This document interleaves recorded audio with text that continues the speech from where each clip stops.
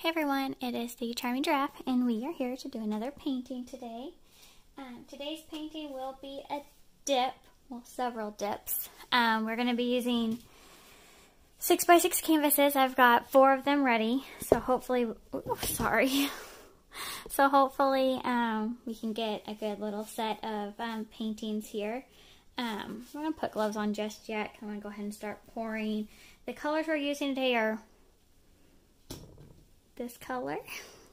I think it's bronze. I'll probably say copper a few times. I'm pretty sure it's bronze, not copper. Here, I'll show you. Whatever this one is, bronze or copper. Pretty sure it's bronze though. Black, white, dark purple, light purple, really cool navy blue, regular blue, light blue, green, and neon green. I just threw that one in there to get it a little bit lightened up here. So I'll go ahead and get started. There's no rhyme or reason to how I'm going to do this. Unless there might be. Maybe I'll just try a circular pattern. Typically I just kind of zigzag back and forth. But maybe I'll try this and see what happens. So I'll go ahead and get started with this. This will probably take a few minutes since I've got so many colors to go through.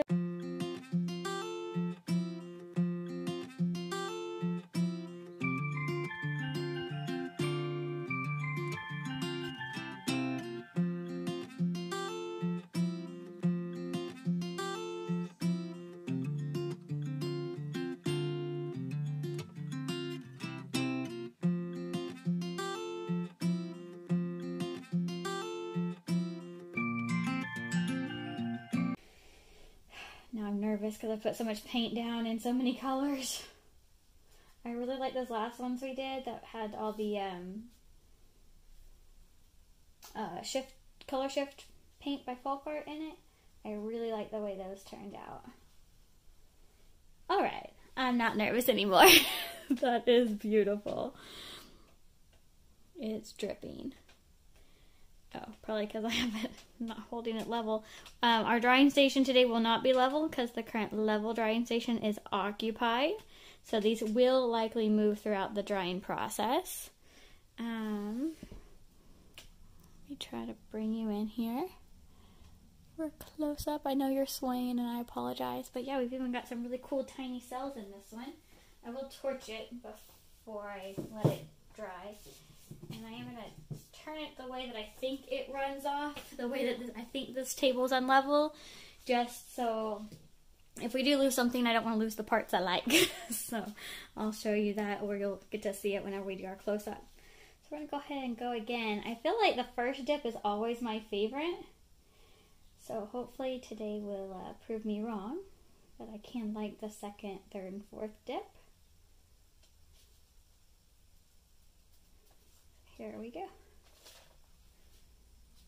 Here we go. We're not covered this time.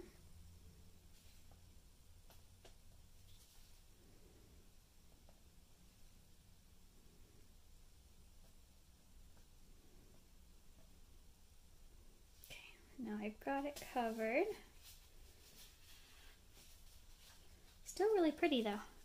We've still got some little tiny crazy cells from me having to try to move it around. We got a really cool little swirl there. It looks yellow on the camera. It looks yellow in real life too, even though there's no yellow. It's the neon green. I'm making a mess. But I'm going to try it over here this time, see what happens.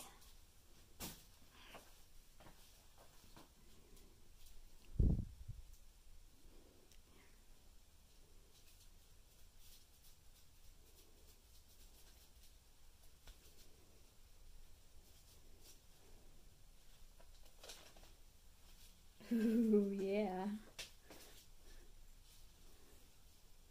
I'm surprised it's picking up so much paint, actually. I was thinking when I started this, I was like, oh, it can go on the unlevel drying surface because it's a dip. It doesn't pick up that much paint.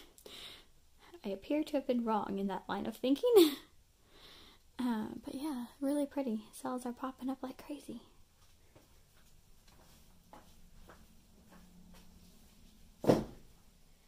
Alright, we've got one more to do here, and then we'll do our close-up. And our first one we did, and the second one we did, purple and blue cells are coming up like crazy, actually. So yeah. They look a little bit different than what you first saw. I guess maybe it's just wrinkles, and whenever I stretch them out, the wrinkles, like valleys and mountains or something, just kind of move everywhere. We're just going to go, well, I don't know where I want to go. Okay, now I'm going to go in the middle, since I know there's paint there.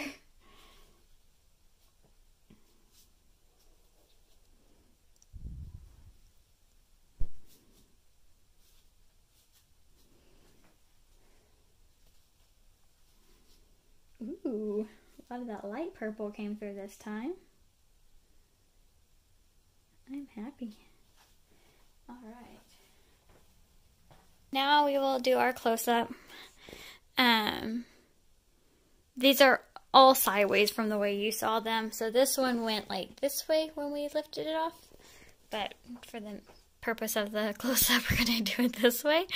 But yeah, all the crazy blue, I think that's the navy blue that I've mixed. Tons of like pockets of those cells. And then the purple, which is the purple I also mix. And it tends to cell up pretty well too. So still really pretty. Crazy cells. This is the second one.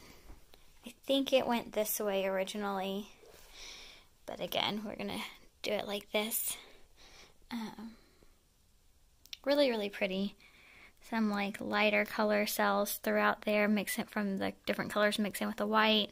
Again, that navy blue, our cool little swirly.